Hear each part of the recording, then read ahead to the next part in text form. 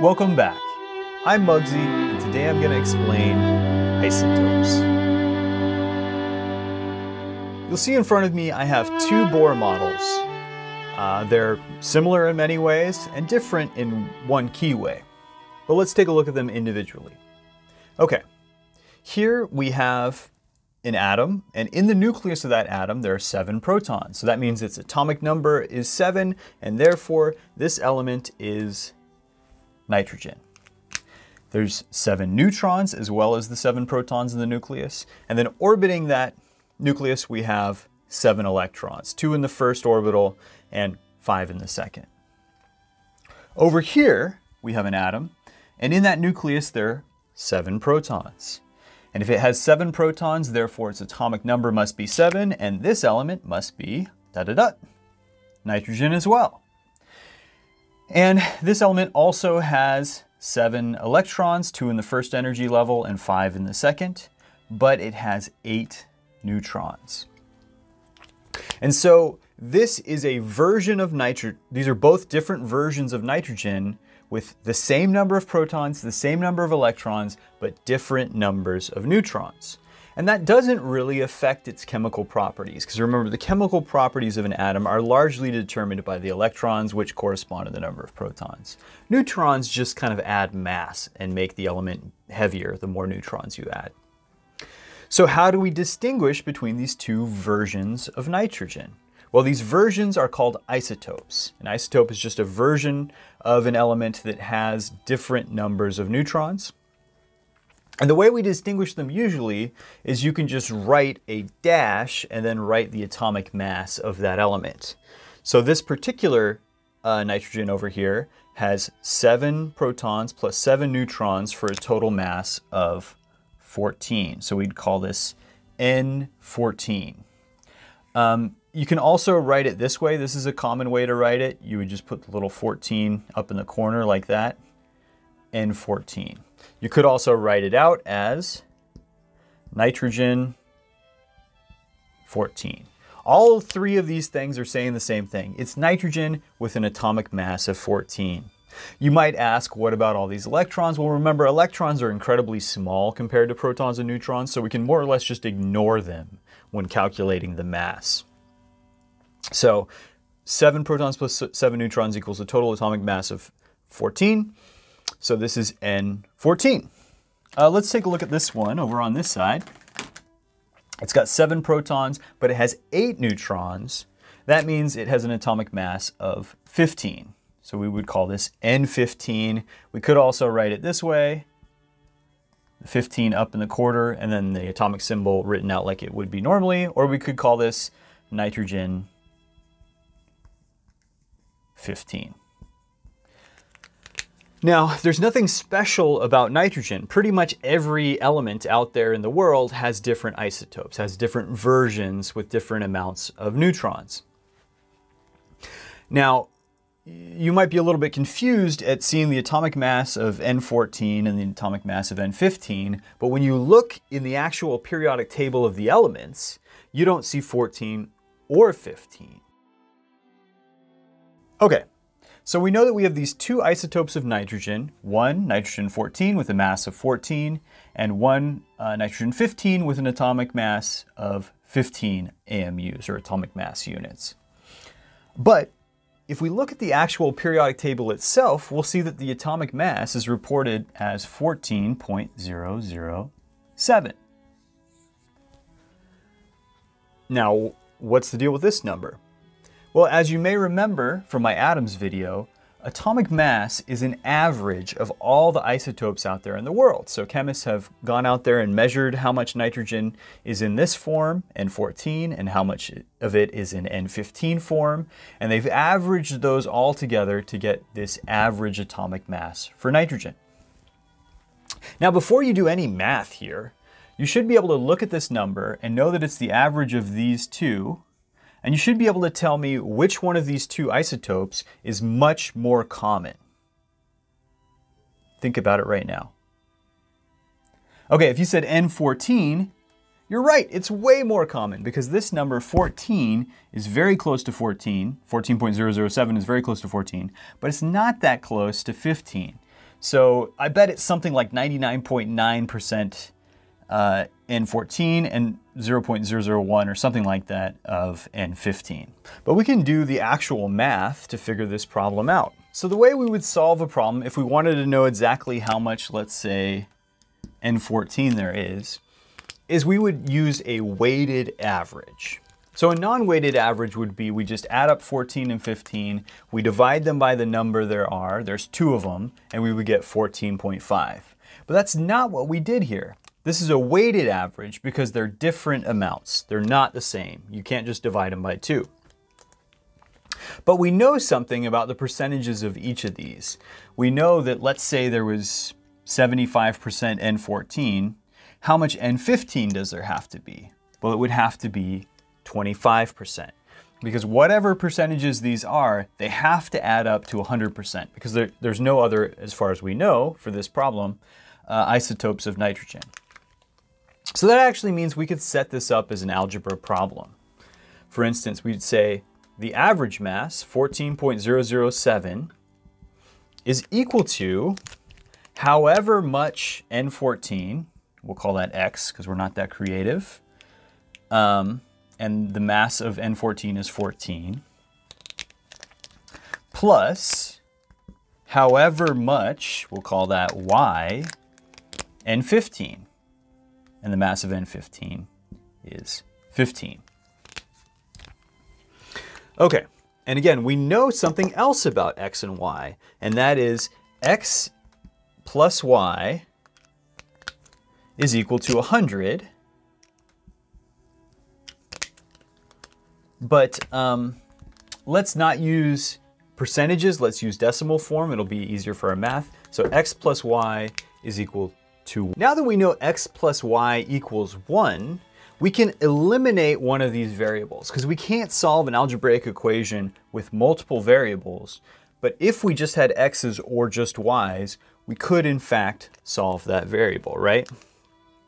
So the way I would do this if I wanted to get X by itself is I would subtract Y from both sides of the equation.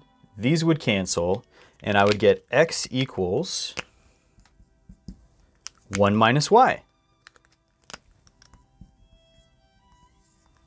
And so now that I know what X is, I could replace any X's I see with 1 minus Y. So let's rewrite this, plugging the value of X into that X right there. So I have 14.007 equals 1 minus Y times 14 plus Y times 15. Or we could just call that 15Y. Okay, distributive property means that we need to, if we're multiplying by 1 minus Y, we need to multiply 14 by both of those things. And so let's rewrite this one more time. We get 14.007 is equal to 14, 1 times 14 is 14, minus 14y, y times 14 is negative 14y, plus 15y. Now we can do a little bit of simplification. So we have negative 14y plus 15y. Well, 15 minus 14 is just equal to y, right? So if we were to rewrite this whole thing, we would get 14.007 is equal to 14 plus y. And then we want to isolate the variable. We want to get this y all by itself. So let's subtract y from, let's subtract 14 from both sides to get rid of that 14. And this is going to cancel, and we're going to end up with y is equal to 14 minus 14 is 0. So 0.007 is equal to y. Okay, now what does that mean? That doesn't have anything to do with the problem I asked you. I asked you how much of all nitrogen out there is nitrogen 14, and based on just logic, we said it was going to be a lot, like something like 99 or more %, but that's not what I see here. Well, this isn't our answer to the overall problem. This is just what y is. So if you were to plug in this y value for our actual y, you would see that 0.007%, because this is y right here, of all nitrogen out there is N15. That's what we actually calculated here. So this is 0.007, right? And it's not a percentage, it's a decimal, but we could convert it to a percentage pretty easily by just dividing by 100, or I'm sorry, multiplying by 100. So this becomes 0.7% of all nitrogen out there in the world is N15. Well, how much is N14? Well, just 100% minus 0.7, because this is the only other version of nitrogen, right? So that would be 99.3%. Did you see how I got there? If we know how much N15 there is, 0.7%, we just take 100%, subtract 0.7, and we get 99.3% of all nitrogen out there in the world is N14. And again, that tracks because we expect it to be a big number because the average 14 is much closer, 14.7 is much closer to 14 than it is to 15. So it kind of makes sense. Okay, I know that was a lot of information, so let's try another similar problem with another example. If you look over here, we have two isotopes of chlorine, one with an atomic mass of 35 and one with an atomic mass of 37. Remember, because they're isotopes, everything about these two chlorine atoms are the same. The protons, the electrons, the only thing that's different is the number of neutrons. This bottom one, chlorine 37, just having 2 more neutrons than chlorine 35. Okay, so what if we wanted to know how much of all the chlorine out there in the world is chlorine 35 and how much is chlorine 37? Well, that's another math problem we could solve just like we did the last one, and that starts with looking at the periodic table and checking the reported atomic mass of chlorine. So if we look it up, we see that it's 35.45 atomic mass units, or AMUs, which basically means 35.45 protons or neutrons. Their mass is basically the same. Okay, now once again, before we do any math, which one of these two atomic masses do you think is more common in nature? Chlorine 35 isotope or chlorine 37 isotope? The right answer is chlorine 35, because 35.45 as a number is much closer to 35, it's only 0.45 away, than it is to 37. It's 1.55 away from 37. So I could kind of look at that math right there actually and compare those two and see that this probably is about 75% and this is about 25%. But that's a little bit advanced math that I'm just doing in my head. We don't have to do that because we have algebra. Okay, so this is the prevalence of both these isotopes. So we know that 35.45 is the weighted average of however much chlorine 35 there is, plus however much, we'll call that Y, chlorine 37 there is. Now, once again, the thing we know about these two numbers, X and Y, is they have to add up to 100. If these are the only two isotopes of chlorine, then all the chlorine in the world must add up to 100%. So that means if we're doing that in decimal form, instead of 100, we're using the number 1. So X plus Y equals 1.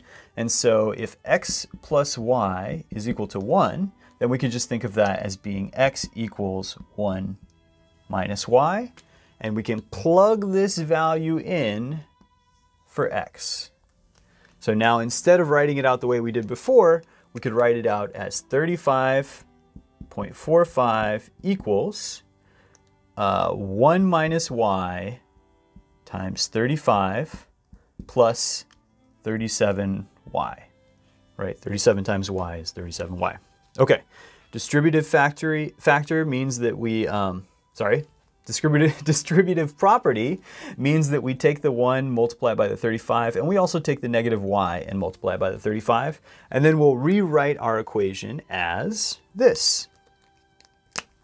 35.45 equals 35, right? 1 times 35 is 35, minus 35y plus 37y. That's our new written out equation. Okay, now let's just kind of do our normal basic algebra stuff and try and get our variables on one side of the equation, get everything stacked together so we can solve for y. Okay, so 37y minus 35y is just 2y. That's easy. So now we have 35.45 equals 35 minus plus 2y. Okay, isolate the variable y. We want to get it all by itself. So in order to do that, we're going to subtract 35 from both sides. This is going to cancel. 35 minus 35 is just 0. And 35.45 minus 35 is just 0.45 is equal to 2y. If we know what 2y is, we just got to figure out what y is. Divide both sides by 2. And we get y equals 0.45 divided by 2, which is 0.225. Okay, that was a lot of algebra. And at the end of all that, we still don't really have our answer. We just have this 0.225 is y. Now, what is y? Well, y is up here, and that is the percentage as a decimal of chlorine 37, right? And so if it's a decimal, in order to put it into percentage form, we need to move the decimal place twice. We need to multiply it by 100, right? 50% is the same as 0.5, and 0.225 is the same as 22.5%.